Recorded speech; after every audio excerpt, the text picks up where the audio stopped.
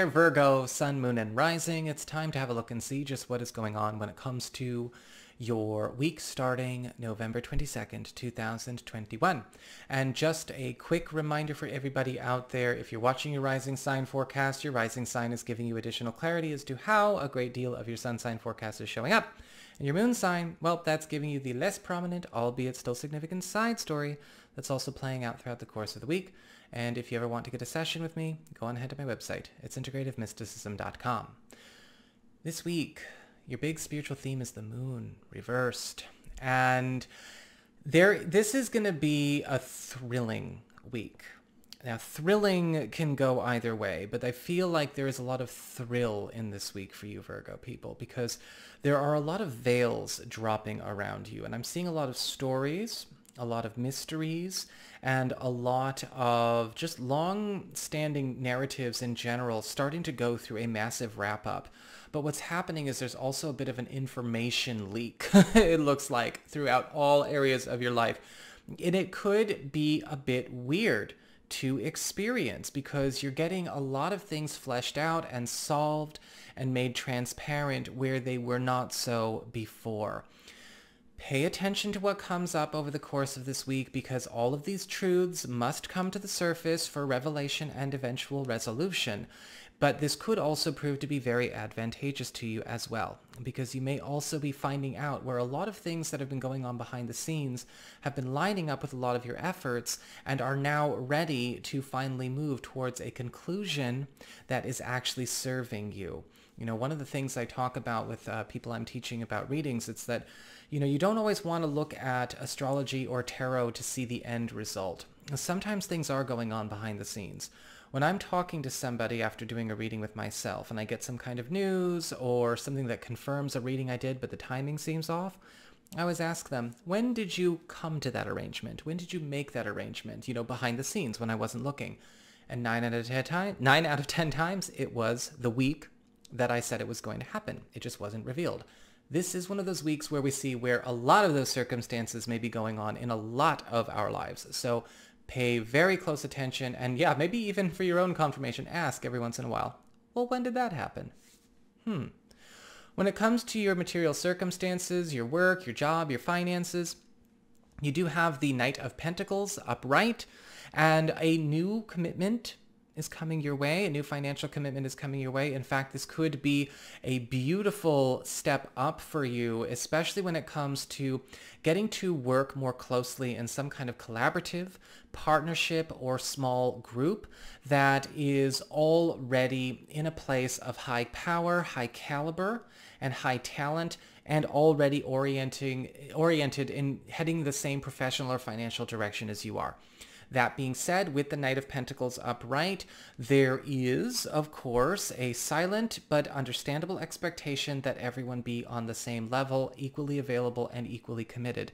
So if it is a new job or a new service, a new clientele you're working with, or maybe a new career direction you're headed in, just keep in mind that this is something that is going to require a new discipline. This is going to be something that's going to pay you out handsomely, really hook you up, but the expectations are just a little bit higher than maybe what you have been working with recently. But that can always be very refreshing, right? Because we're stepping into a place where a lot of highly capable people and a lot of highly competitive opportunities are abundant.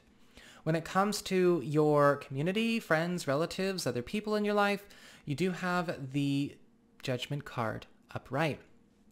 And with the Judgment card upright, it does look like a lot of you Virgo people are going to have some kind of major narrative or life story or timeline, as it were, come full circle for resolution with either a family situation, and I know, here we go, it's Thanksgiving in the US, right?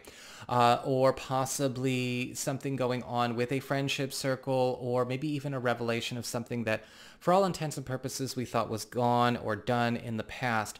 But with this and the Moon card reversed, it's all coming out, but there is that resolution we spoke of before. With the Judgment card upright, this could actually be something that comes with a big reward at the end as well. I'm seeing some big payoff for this, or some kind of new world opening up because of this, regardless of how uncomfortable or how weird the circumstance is in the moment. When it comes to your challenge this week, you do have the Seven of Cups upright. And when it comes to the Seven of Cups, this is going to be one of those weeks where you really want to pay attention to where it's not a good idea to overcommit yourself too quickly. Okay, with the Seven of Cups, we want to keep our options open, whether it's keeping our options open with jobs, our availability, living situations, all of that. Because sometimes the Seven of Cups is a challenge. We may be tempted to make up our minds or lock something down or commit something or make something official prematurely.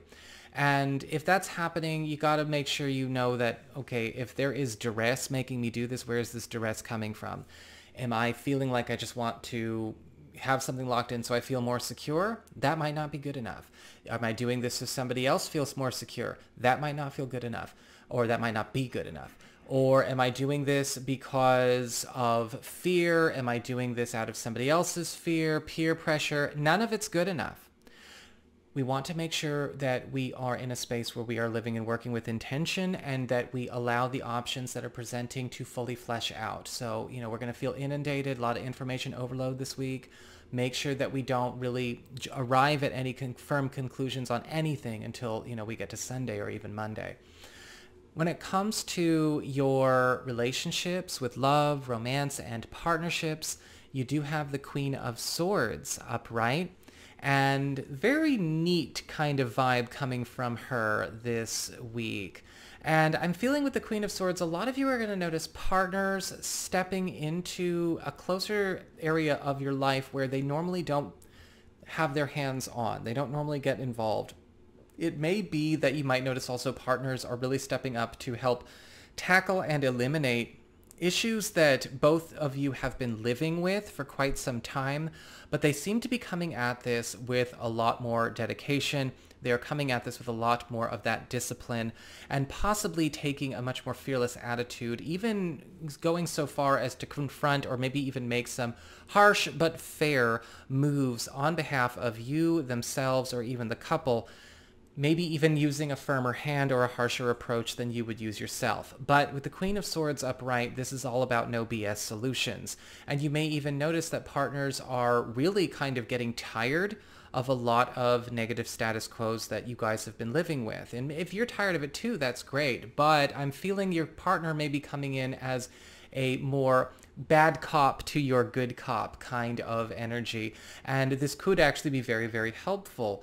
And for those of you who are maybe looking for new partners, or you are single or available, you may be meeting somebody who already has the resources, the know-how, and the intellect to assist you in such a way as well, because we have a firecracker with this Queen of Swords.